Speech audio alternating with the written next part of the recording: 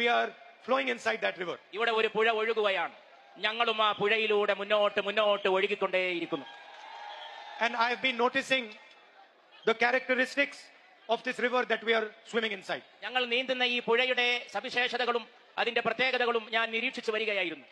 First thing, there is no hatred, there is no anger, there is no violence in this river. ഈ പുഴയുടെ ഏറ്റവും വലിയ സവിശേഷത അതിൽ വൈരമില്ല, വെറുപ്പില്ല, ഹിംസയില്ല, അതിൽ സൗഹൃദം മാത്രമേ ഉള്ളൂ എന്നുള്ളതാണ്. Second thing I have noticed is as we are flowing in this river, there are many currents in the river.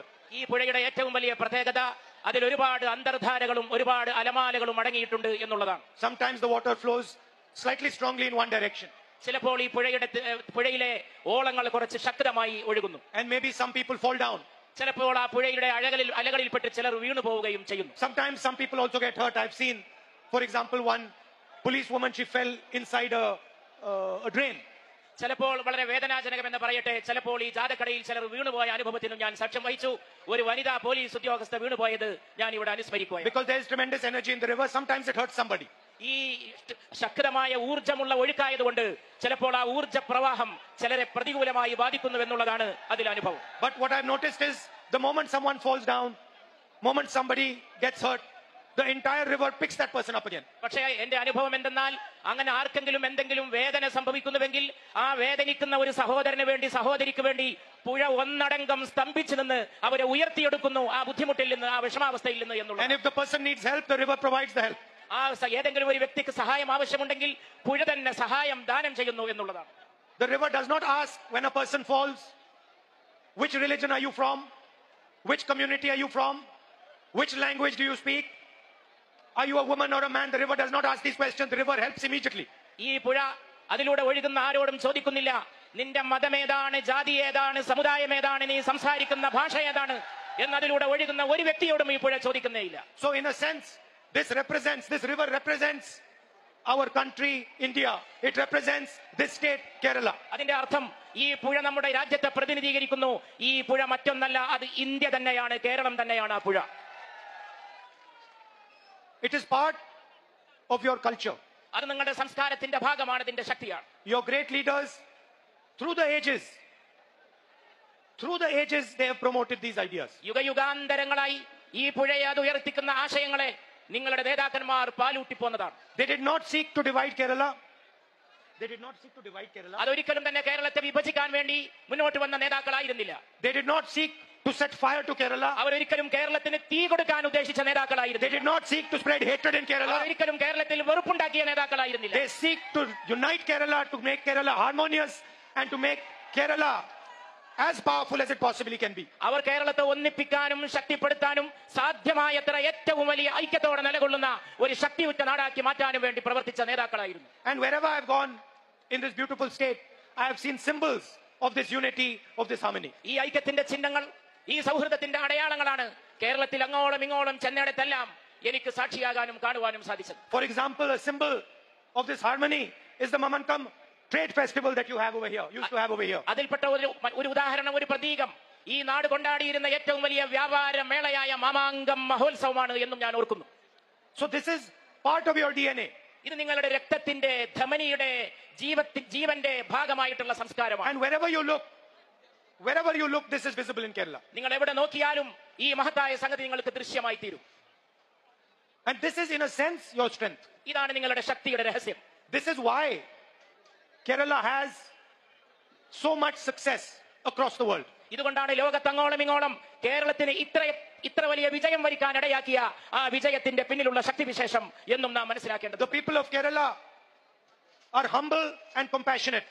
കേരളത്തിലെ ജനങ്ങൾ വിനയാന്വിതരും കാരുണ്യമുള്ളവരുമാണ്. They have the ability to see another person suffering. അവർക്ക് കഷ്ടപ്പെടുന്ന മറ്റൊരു വ്യക്തിയെ കാണാനുള്ള വിശാല മനസ്സുണ്ട്. They have the ability to see another person's pain. മറ്റൊരാളുടെ വേദന അനുഭവിക്കാനുള്ള ഔദാര്യവും അതിനുള്ള മനസ്സും അവർക്കുണ്ട്. Regardless of who he is, where he comes from, whether he's male, female, what language he speaks, you have the ability to see people's pain. വേദനിക്കുന്ന മനുഷ്യന്റെ മതം, ജാതി, ലിംഗം, സമൂഹം, സമുദായം അതൊന്നും നോക്കാതെ വേദനിക്കുന്ന മനുഷ്യനെ തിരിച്ചറിയാനും സഹായിക്കാനുമുള്ള വിശാല മനസ്സാണത്. And this is why, for example, you have one of the best education systems in the country. അതുകൊണ്ടാണ് ലോകത്തെ ഏറ്റവും നല്ലൊരു വിദ്യാഭ്യാസ സംവിധാനം കേരളത്തിന് സമാർജിക്കാൻ സാധിക്കുകയുണ്ടായത്. This is why This is why you can build cities like Dubai. അതുകൊണ്ടാണ് ദുബായ് പോലുള്ള ഒരു നഗരത്തെ കെട്ടിപ്പടുക്കാൻ നിങ്ങൾ മലയാളികൾക്ക് കഴിവുണ്ടായത്. And this is why your nurses go like ambassadors of Kerala across the world. അതുകൊണ്ടാണ് നിങ്ങളുടെ നഴ്സുമാരായ സഹോദരിമാർ ലോകത്തങ്ങോളം ഇങ്ങോളം നിങ്ങളുടെ സ്ഥാനപതികളായിട്ട് സഞ്ചരിക്കാനും ഇടയായിട്ട്. Imagine the disgrace your nurses would bring to Kerala if they ask their patient, what language do you speak? What religion are you from? Are you Muslim? Are you Hindu? Are you Christian? Imagine what would happen. ഈ നഴ്സുമാരോട് ആരെങ്കിലും ചോദിച്ചു വന്നിരിക്കട്ടെ, നിങ്ങൾ ആരാണ്, ആണാണോ പെണ്ണാണോ, മതമേത്, ജാതി ഏത്, സമുദായമേത്, അങ്ങനെ ഒരു ചോദ്യം ഉന്നയിക്കപ്പെട്ടിരുന്നുവെങ്കിൽ എന്താകുമായിരുന്നു സ്ഥിതി എന്ന് നിങ്ങൾ ഊഹിച്ചു നോക്കുക. The beauty of Kerala's nurses is that they do not ask these questions. ഇങ്ങനെയുള്ള ചോദ്യങ്ങൾ ചോദിക്കുന്നില്ല എന്നതാണ് കേരളത്തിലെ നഴ്സിംഗ് രംഗത്തെ പെങ്ങന്മാരുടെ സൗന്ദര്യം എന്ന് ഞാൻ ചൂണ്ടിക്കാണിക്കാൻ. They understand the suffering of a human being. അവർക്ക് മനുഷ്യരുടെ കഷ്ടപ്പാടുകൾ അറിയാം. And this is the power of Kerala and the power of India. ഇതാണ് കേരളത്തിന്റെ ശക്തി, ഇതാണ് ഇന്ത്യയുടെ ശക്തി. Now, there are some people in this country who are confused. ചില ആളുകൾ ഈ രാജ്യത്ത് ഇന്ന് ഏറ്റവും വലിയ ആശയക്കുഴപ്പത്തിലാണ്. They are under the impression that the answer to India's problems is to spread hatred, violence and anger in this country. ഇന്ത്യയുടെ പ്രശ്നത്തിനുള്ള പരിഹാരം സാധിക്കുന്നത്ര വെറുപ്പും വൈരവും വിദ്വേഷവും വമിക്കലാണ് എന്നാണ് അവർ തെറ്റിദ്ധരിച്ച് വശായിട്ടുള്ളത്. They believe in dividing this country and weakening this country. അവർ ഈ രാജ്യത്തെ വിഭജിക്കുന്നതിലും അതിനെ ദുർബലമാക്കുന്നതിലുമാണ് വിശ്വസിക്കുന്നത്. I want to ask you, ഞാൻ ചോദിക്കാൻ ആഗ്രഹിക്കുന്നു, let us look at this crowd over here. ഇവിടെ കൂടിയിട്ടുള്ള ഈ ജനസാമാന്യത്തെ, ഈ വലിയ ജനക്കൂട്ടത്തെ ഒന്ന് കാണുക. Look at all the talent in this crowd, the intelligence in this crowd. ഈ ജനക്കൂട്ടത്തിൽ അടങ്ങിയിട്ടുള്ള ശക്തിയെ കാണുക. The wisdom in this crowd. The wisdom in this crowd. ഈ ജനക്കൂട്ടത്തിൽ അടങ്ങിയിട്ടുള്ള ബുദ്ധിശക്തിയെ നിരീക്ഷിക്കുക. You can make this crowd do anything that it chooses. നിങ്ങൾക്ക് മനസ്സുണ്ടെങ്കിൽ നല്ല കാര്യങ്ങൾക്ക് വേണ്ടി ഈ ജനക്കൂട്ടത്തിന്റെ ശക്തിയെ നിങ്ങൾക്ക് എങ്ങനെയും ഉപയോഗപ്പെടുത്താൻ സാധിക്കുന്നതാണ്. If we unite the energy of this crowd, we can do anything we want. ഈ ജനക്കൂട്ടത്തിന്റെ ശക്തിയെ യോജിപ്പിച്ചു നിർത്താൻ കഴിയുമെങ്കിൽ, ഈ മഹത്തായ ജനസഞ്ചയത്തിന്റെ ശേഷിയെ, അവരുടെ ഊർജ്ജത്തെ സമാഹരിച്ചു നിർത്താൻ കഴിയുമെങ്കിൽ നിങ്ങൾക്ക് അത്ഭുതങ്ങൾ സൃഷ്ടിക്കാൻ സാധിക്കും. You can build great cities. നിങ്ങൾക്ക് വലിയ നഗരങ്ങൾ കെട്ടിപ്പടുക്കാം. You can build education system. നിങ്ങൾക്ക് വിദ്യാഭ്യാസ സംവിധാനങ്ങൾ നിർമ്മിക്കാം. You can build a healthcare system. നിങ്ങൾക്ക് ആരോഗ്യ സമുച്ചയങ്ങൾ സംഘടിപ്പിക്കാം. You can do anything you want with the talent in this crowd. നിങ്ങൾക്ക് ഇച്ഛിക്കുന്നത് എന്തും ഈ മഹത്തായ ജനക്കൂട്ടത്തെ കൊണ്ട് സാധ്യത പ്രായമാക്കാം. Now imagine, സങ്കൽപ്പിച്ചു നോക്കുക, if we divided this crowd. ഈ ജനക്കൂട്ടത്തെ നിങ്ങൾ വിഭജിച്ചാലോ? Imagine if everybody in this crowd was trying to beat each other and kill each other. ഇവിടെയുള്ള ഈ ജനക്കൂട്ടത്തിലെ ജനങ്ങൾ ഓരോരുത്തരും പരസ്പരം മല്ലടിക്കാനും പോരടിക്കാനും തുടങ്ങിയാലോ? Imagine if everybody in this crowd was only interested in insulting each other. ഈ ജനക്കൂട്ടത്തിൽ അടങ്ങിയിട്ടുള്ള ആളുകൾ പരസ്പരം അപമാനിക്കാനും അവഹേളിക്കാനും തിരിഞ്ഞാലോ? Could we ever use the talent of this crowd? അങ്ങനെയെങ്കിൽ ഈ ജനക്കൂട്ടത്തിന്റെ ശേഷിയെ നമുക്ക് എങ്ങനെയാണ് നല്ല കാര്യങ്ങൾക്ക് വിനിയോഗിക്കാൻ സാധിക്കും? Could we ever make this crowd do something successfully? നമുക്ക് അങ്ങനെ ഈ ജനക്കൂട്ടത്തെ ഒരു നല്ല കാര്യത്തിലേക്ക് നയിക്കുവാൻ സാധിക്കും. Could we build great cities? ആർക്കാണ് വലിയ നഗരങ്ങളെ അപ്പോൾ സൃഷ്ടിക്കാൻ സാധിക്കും? Could we build great hospitals? എങ്ങനെയാണ് ആശുപത്രികൾ, ആതുരാലയങ്ങളെ നിർമ്മിക്കാൻ സാധിക്കും? Could we build great universities? അങ്ങനെയാണ് സർവകലാശാലകളെ കെട്ടിപ്പടുക്കുക. Impossible. അസാധ്യമാണ്. Because the moment you brought 2 or 3 people together, they would fight. Because the moment you brought 2 or 3 people together, they would fight. മൂന്നാളുകളെ ഒന്നിച്ചു കൂട്ടി നിർത്തിയാൽ അവർക്കിടയിൽ സമരവും ഏറ്റുമുട്ടലും ഉണ്ടാവുമെന്നുള്ളതാണ്. Hatred is very easy to spread. വളരെ എളുപ്പമാണ് വെറുപ്പ് പ്രചരിപ്പിക്കാൻ. It is very easy to insult someone. മറ്റുള്ളവരെ അപമാനിക്കാൻ അതിലേറെ എളുപ്പമാണ്.